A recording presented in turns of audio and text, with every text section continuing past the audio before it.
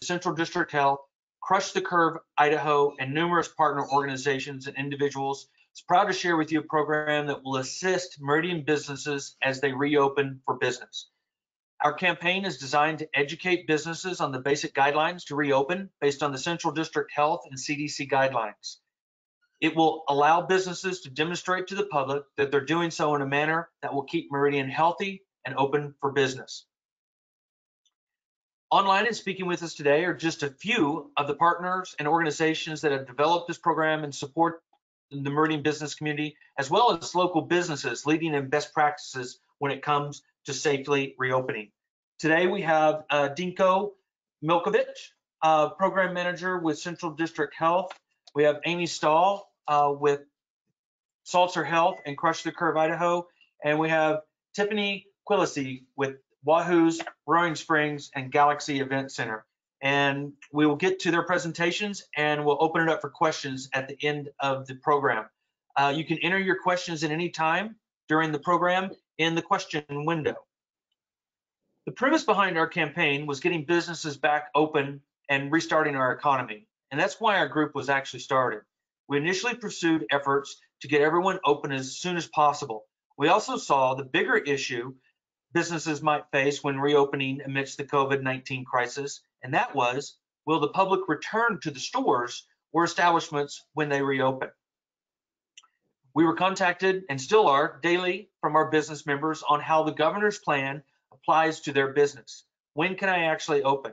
And what guidelines does my business need to follow? While the Meridian Chamber of Commerce is not an authority on the plan or the recommended guidelines, we're here to help Meridian businesses understand them better.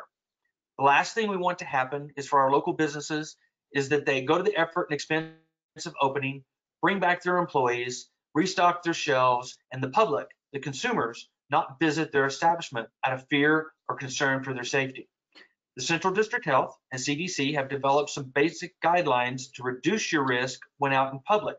And if businesses can follow these guidelines as they reopen, they'll demonstrate to the public that they're serious about the public safety and health, and they will bring the consumer confidence necessary to restart our economy. The Meridian Chamber of Commerce has launched the Keep Meridian Healthy and Open for Business to help our businesses build that consumer confidence. As the business is open to the governor's 4-stage Idaho Rebounds program, we will assist Meridian businesses by conducting these industry-specific webinars that will provide information from the Central District Health and CDC on basic guidelines for that industry. The webinars, the webinar is for an industry, and once they complete in their specific industry, they'll be provided free of charge collateral materials that they can display in their store that recognizes them as participating in the Keep Meridian Healthy and Open for Business campaign. These materials include door signage showing that they're part of the campaign, posters for their store if they need them to display, showing the steps and measures that they're taking to protect their employees and their patrons. They'll also receive social media materials so that they can include in their social media as being part of the campaign. They'll also receive, they'll be included in our website and our marketing campaign as we roll out the consumer confidence portion of the program. Our program goes beyond what some communities are doing by just creating business listings that are complying. We're helping our businesses understand what it means for their business and sharing best practices from other business leaders. The guidelines out there are not a one-size-fits-all model. We don't know what we don't know. These industry-specific webinars seek to educate beyond a sheet of written guidelines. To be in compliance with the governor's 4-stage plan, businesses will only be provided the collateral materials when their business is scheduled to open according to the plan.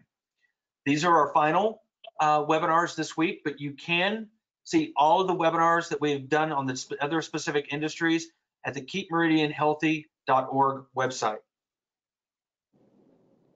As a follow-up to our webinars, we're asking the participating businesses to answer surveys from the Meridian Chamber of Commerce on how their opening is going and the sentiment their patrons are showing as they're returning to the stores and the businesses. This will assist us in phase 2 of our program as we build out business revitalization teams to support Meridian businesses. With that, I'd like to turn it over to Dinko Milkovic with Central District Health to share with us the guidelines for sporting venues and event centers as they get ready to open in stage 4.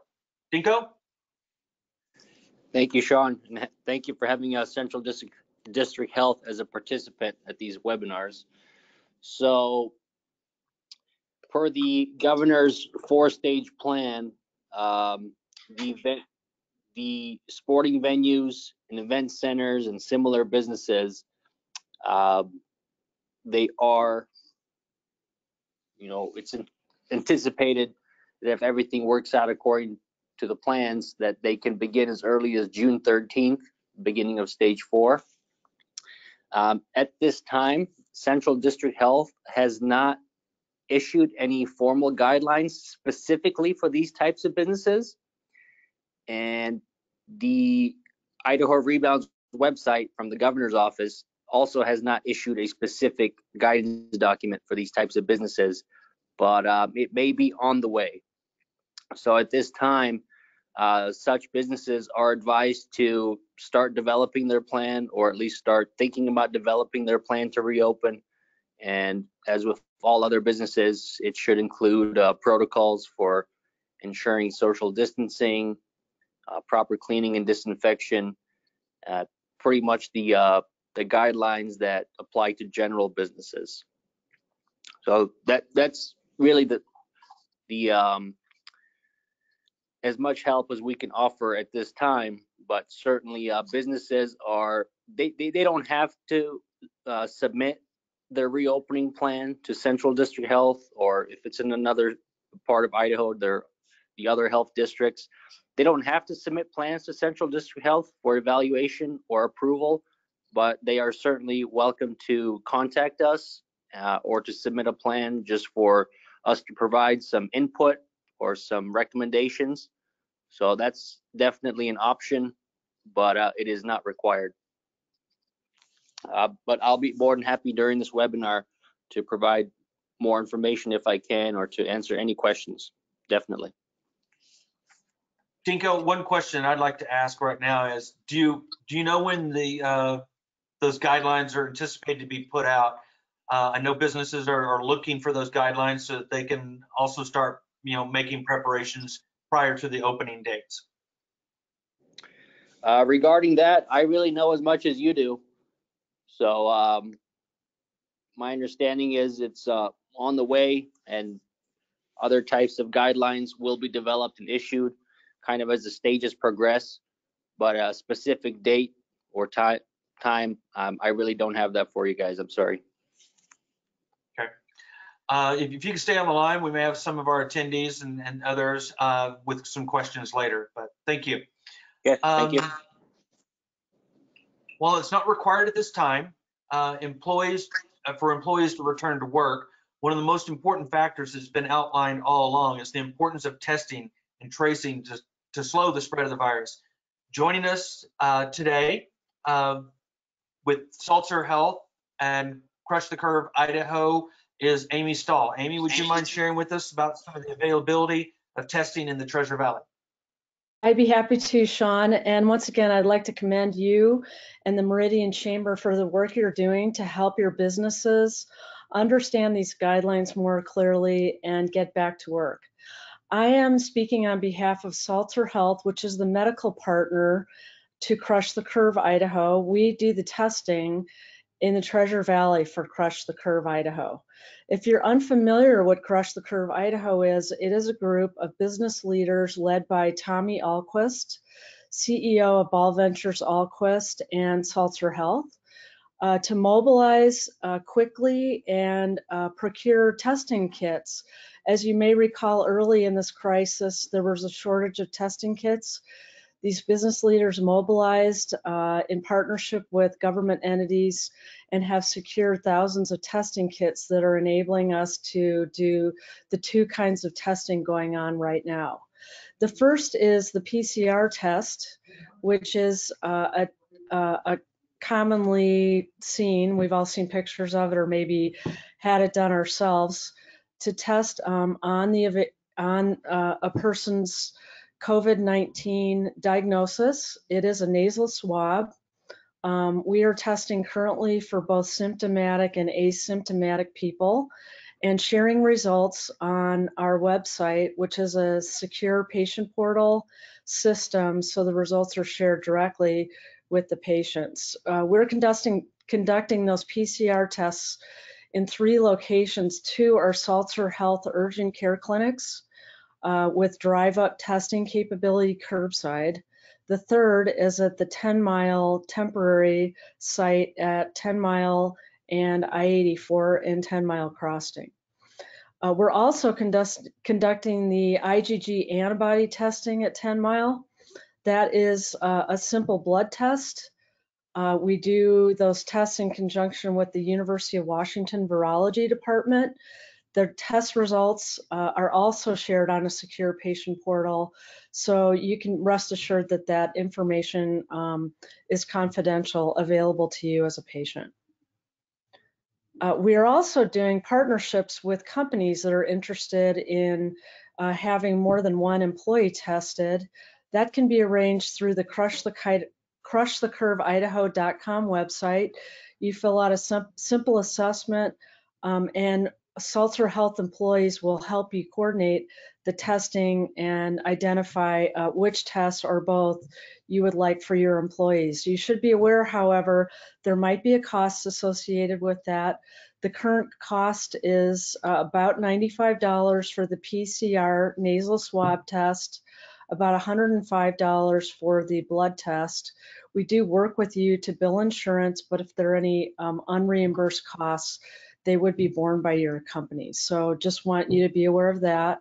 Once again, information is available at crushthecurveidaho.com and salterhealth.com, and I will stay on the call for any questions. Thank you. Thank you, Amy. Appreciate that. Meridian is home to some of the most creative and successful businesses in Idaho.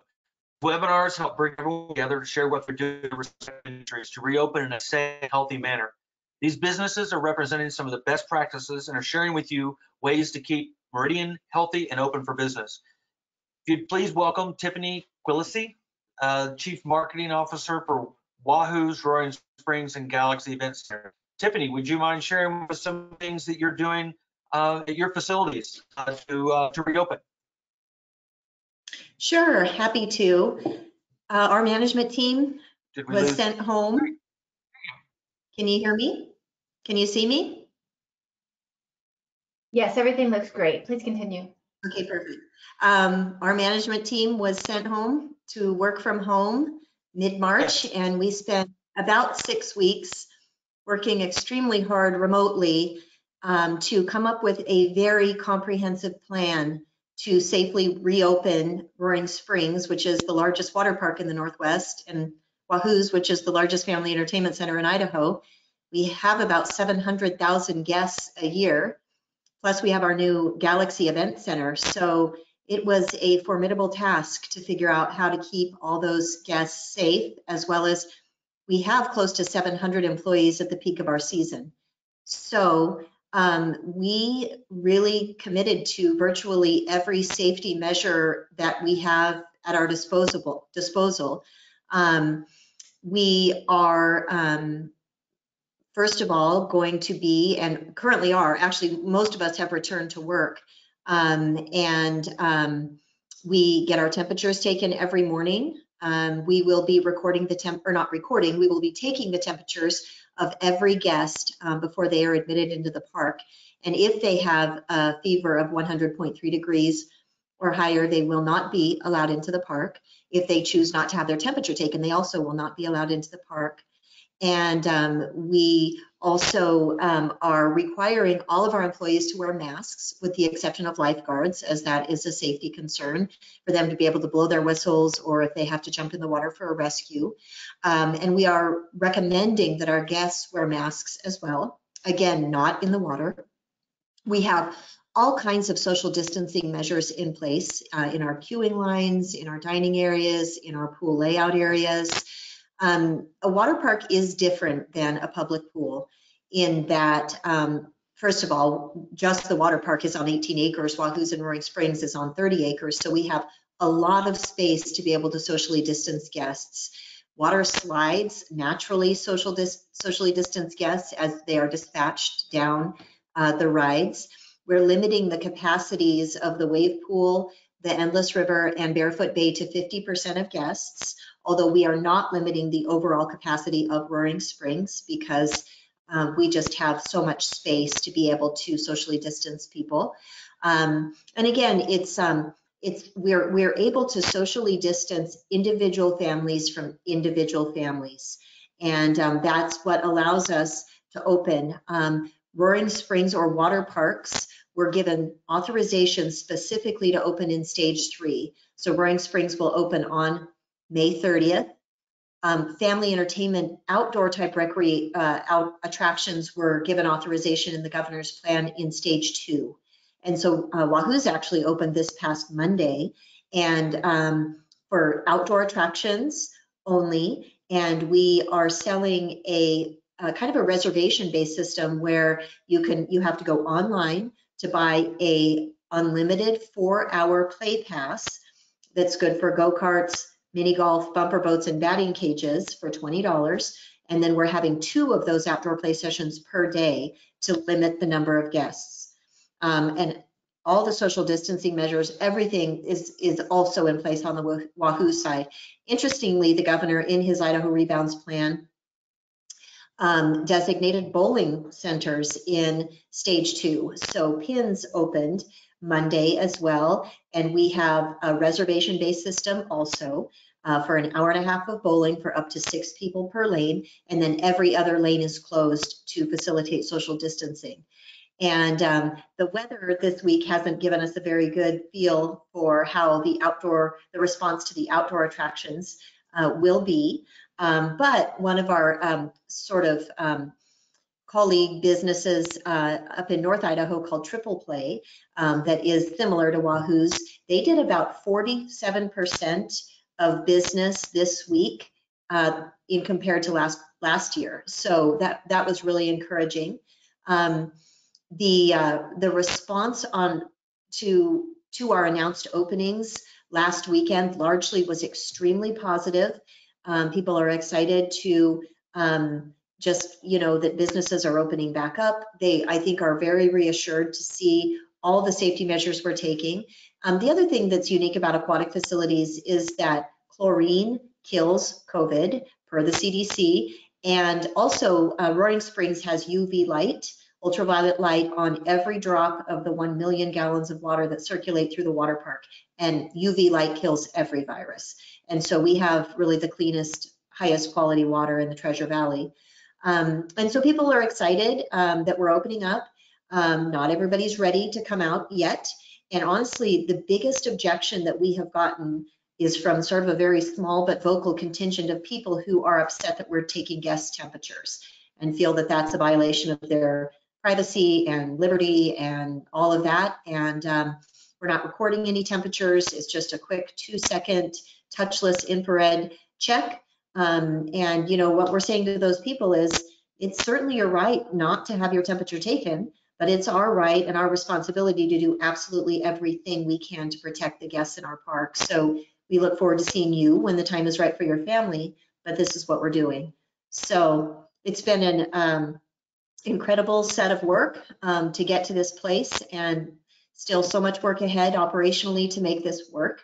But we're thrilled and excited to be opening. I mean, we were afraid when all this happened, we might not have a water park season, and we have a $1.3 million ride sitting there, Snake River Run, just waiting to be ridden. And it would have been not good if those parks couldn't have opened, of course, financially, and for so many people who depend on the parks for jobs.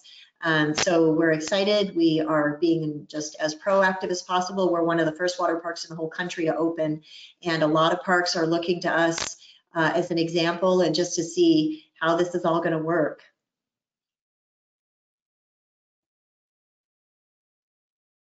Does anybody have any questions?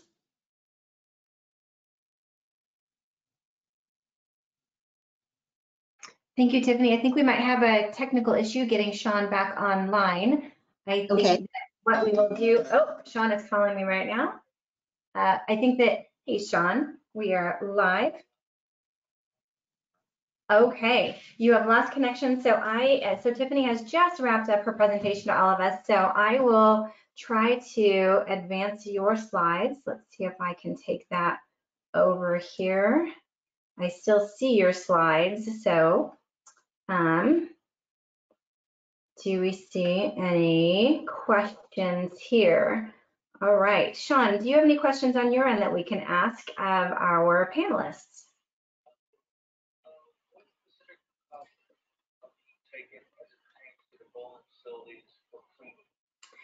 Tiffany, this one is for you. So we have a question. What specific precautions are being taken as they pertain to the bowling facilities?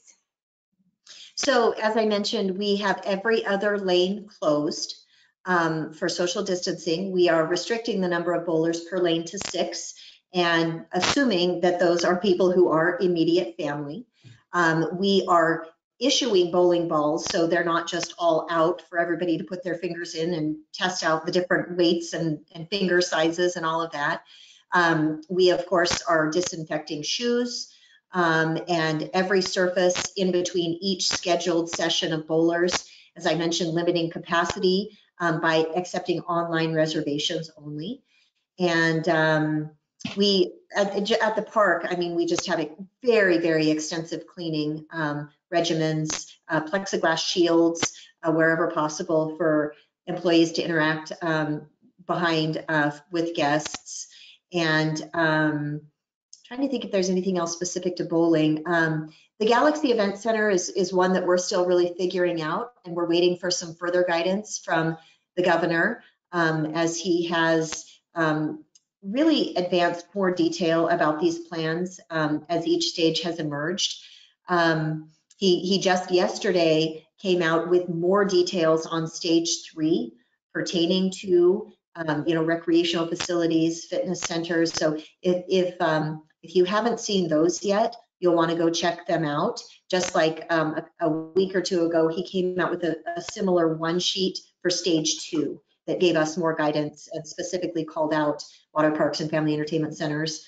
The Galaxy Event Center, the Galaxy won't open until stage 4. When gatherings of 50 or more people are allowed. Even at that, we're coming up with all kinds of table layouts where there's just 3 people seated to a large round table. We're serving the buffets. We are really being careful about the kinds of groups that we're bringing in. For example, it's easy enough if you have a business luncheon for business professionals to socially distance and really respect all of our rules. But if it's, a class of 200 high school graduates, it's not as easy for us to try to enforce social distancing and keep them from hugging and doing all the things they want to do after they haven't seen each other in a few months. So we're being very, very cautious and deliberate as we start our group business back up with really no group reservations taking place until at least June 13th at the start of stage 4.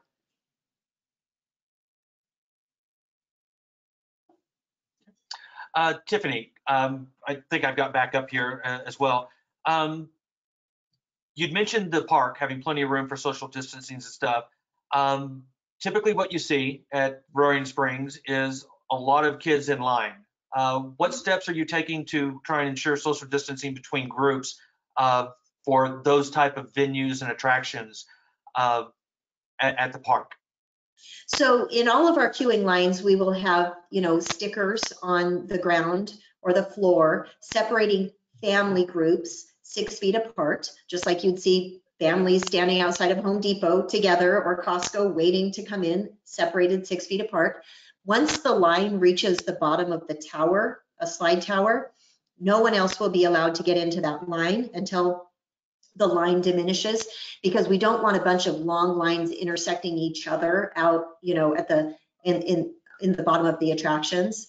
Like we have a lot of sort of serpentine rails for people to queue in. Those will be bypassed so that, you don't have people standing side by side in this, snaking queue, and we'll just have lines going straight out of socially distanced families, as well as just doing our best to constantly be cleaning and disinfecting handrails and anything like that that would be touched by guests. As well as we're excited. We just got a new online e-commerce platform. And so we're pushing a lot of people to buy tickets online in advance so they can just come straight through the turnstile and not have to wait in line to buy tickets. And actually our turnstiles are gone. So that's one less touch point. Thank you. Tiffany, one other question is when we did the program on gyms and fitness centers and things, they'd mentioned they were closing their showers and their lockers, things like that. What are you doing with all the lockers and things that you have available for guests? So we're not closing the showers. Showering is an important other safety measure for other types of waterborne illness. And so we don't want to introduce a different risk than COVID. We would rather have people shower and just work to keep those bathrooms and showers clean. And then as far as lockers, we are only renting, say, every other locker. We're limiting the number of lockers to try to keep people from being, really side by side. Okay, excellent. And the one poster that we were able to show before we had some technical difficulties mentioned pool capacity at 50%. Is that what you're looking at as far as the park altogether, or is that what the lifeguards and people are going to allow in specific pools? Yeah, so at Roaring Springs, we are not limiting the overall capacity of the water park because for a few reasons. One, it's such a large park that we are confident in our ability to be able to socially distance families within the park. Second, we're thinking that it's going to get off to a pretty slow start. I think that there's still a lot of people who don't have a comfort level with coming out into public places, no matter how many safety measures we take. And then, as you mentioned, we are limiting the capacity of those bodies of water, the wave pool, the river, and Barefoot Bay Kids play area to 50%, one swimmer in, one swimmer out, but not limiting the overall capacity. And then on the Wahoo side, the capacity is being limited by these online reservations for the 4-hour play blocks.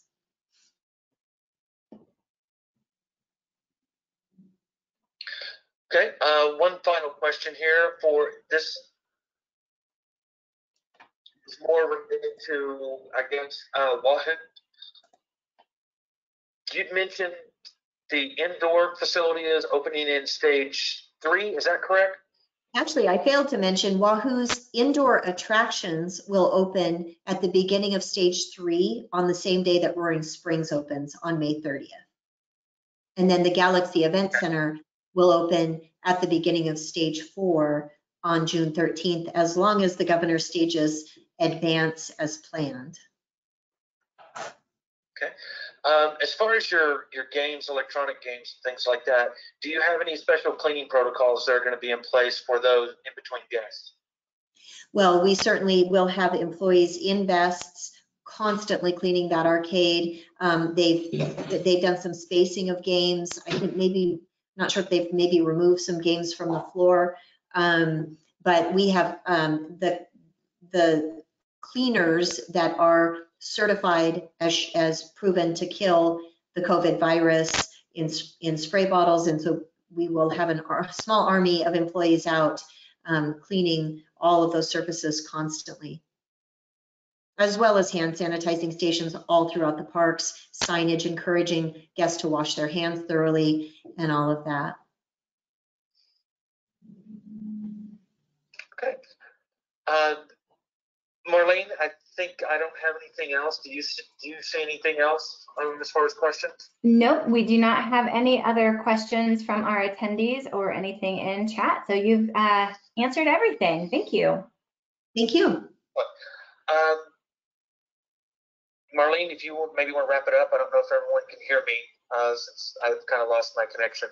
on this end. So thank everyone for joining us today. Yeah, thank you. Thank you all. Thank you, Amy with Seltzer Health. Thank you, Dinko with Central District Health. And thank you so much, Tiffany, for joining us today and sharing all of the insights on how you're going to be keeping Meridian safe and healthy and open for business.